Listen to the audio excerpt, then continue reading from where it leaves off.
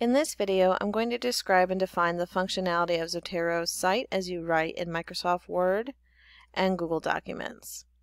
That way you know what each button does before you start inserting citations. As discussed in the previous video, you'll have Zotero added into your Word ribbon or your Google toolbar. You will use this button here to add citations into your text, regardless of the style you're using. When you click on Zotero, you'll see several options. And if you hover over them, you will see a note about the function of each button, but I'm going to talk about each one. The first one is Add or Edit Citation. This is for adding an in-text or noted citation. The next one is Add Edit Bibliography, which is your reference list found at the end of your paper. Document Preferences will allow you to change your citation style preferences. I'm going to go ahead and click on it.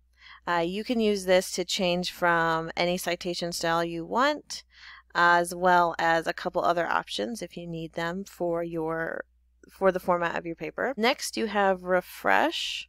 You will use this when you change your citation preference or need to make a correction to a citation in Zotero. I will talk about that in a later video. And you need your document to reflect that change. You will hit the refresh button. Lastly is the Unlink Citations, which removes a link to Zotero from Zotero's formatting. You will rarely use this unless you are working with a downloaded Word template, for example, a dissertation or thesis template, or a journal article manuscript template that's from the journal itself. Sometimes those don't play nice with Zotero, so you need to unlink some of that Zotero functionality. In Google Docs, you'll see all the exact same functions. You won't see the icons.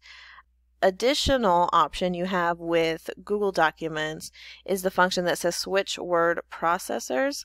This function allows you to move documents between Google Docs to Microsoft Word or LibreOffice while preserving the Zotero links and functionality.